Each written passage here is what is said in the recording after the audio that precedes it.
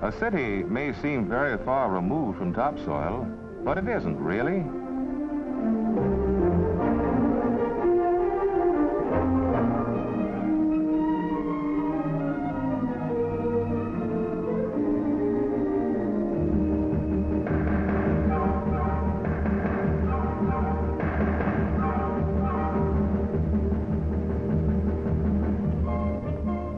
When we're in a big American city, we're very likely to forget that the roots of a city, like the roots of a tree, spread way out.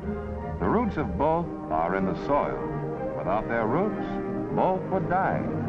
Of course, it's easy to understand why people forget that. They see so many buildings and so little soil.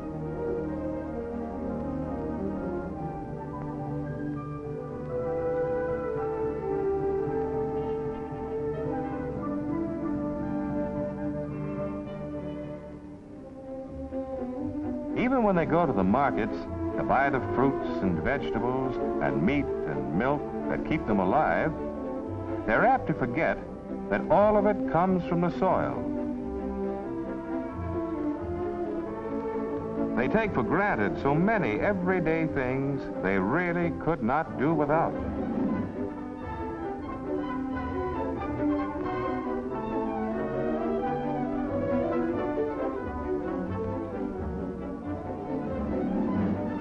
Most of us know a lot about cities. Surely it's just as worthwhile to know something about the soil. The soil that keeps our cities alive by keeping our people alive.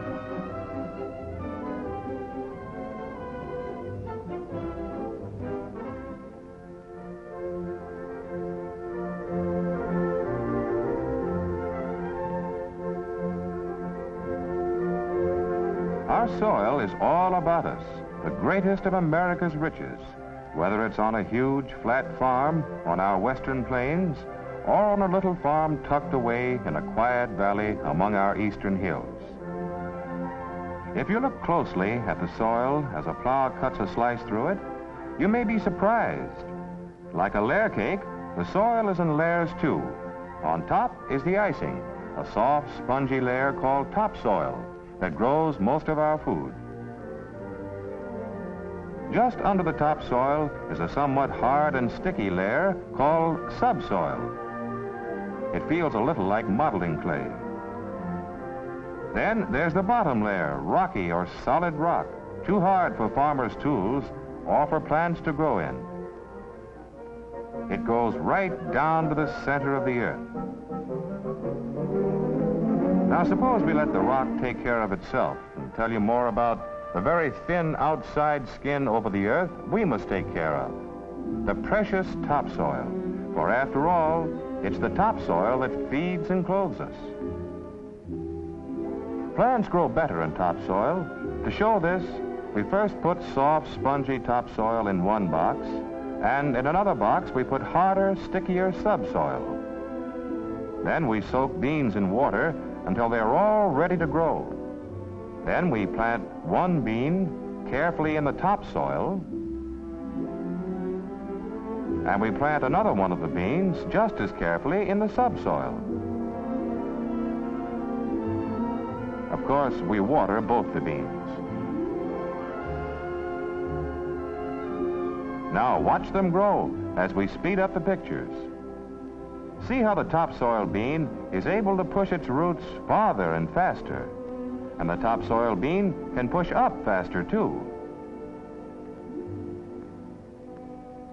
In only 10 days, the plant in the soft topsoil has a head start. Up to here, the food for both plants came from the beans. From here on, food in the soil coming through the roots made the plants grow.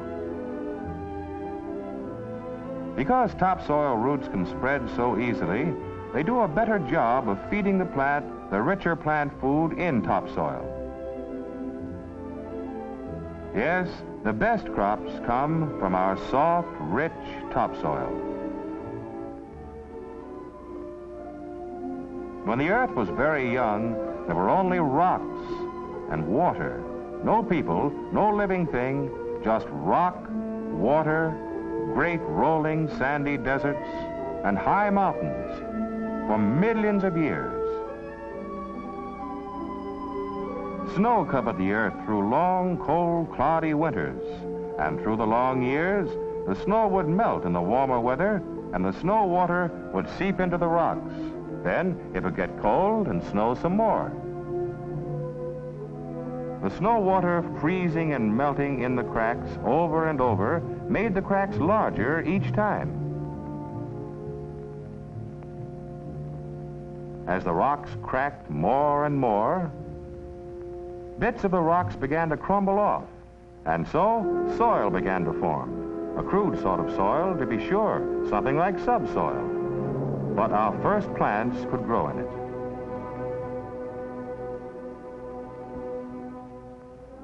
Life had come to the earth from the soil. Many more million years passed, and there were small animals like this little lizard called a skink. As they died, their bodies, along with the leaves and stalks of the early plants, became a part of the soil and made it softer and richer. But it took ages of bigger and bigger plants and animals growing and dying and falling on the soil to build up our soft, rich topsoil. When we can get close enough, by looking through a microscope, we can see the minerals and chemicals and bacteria that live in the topsoil, and the tiny creatures which keep only the topsoil alive, for they don't like the subsoil underneath.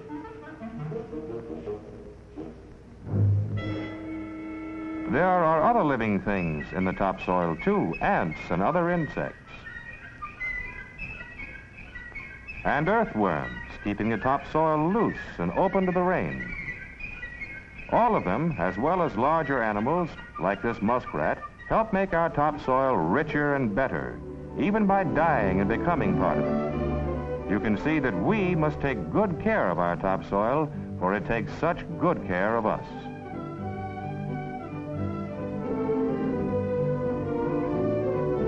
It takes care of us by turning the chemicals and minerals of the soil into the starches of the waving golden wheat, which gives us our daily bread, and our biscuits and pancakes, and oh boy, our waffles, and into the fibers of cotton we make into clothes, and the vitamins for health, and the meat and leather, and all the things we must have every day of our lives. Now, we're not taking good care of our precious topsoil when we plow steep land, or when we plow up and down hills, or burn off what's left of plants we've used instead of letting it decay back into the soil. Such things weaken our topsoil, and from poor, weak topsoil, we get poor crops like this. Just one hard rain on soil we haven't treated right, and topsoil nature has spent millions of years making is washed down the rushing rivers and off to the sea.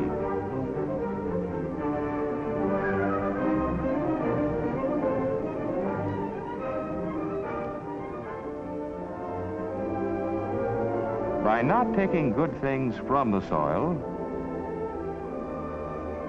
and by adding good things to the soil, we can take care of it, build it up. The name for the way of farming that's good for the soil is conservation farming. It's the best way to get the best crops and the most food for city people as well as farmers, all from the layer of topsoil powdered so thinly over the face of our earth.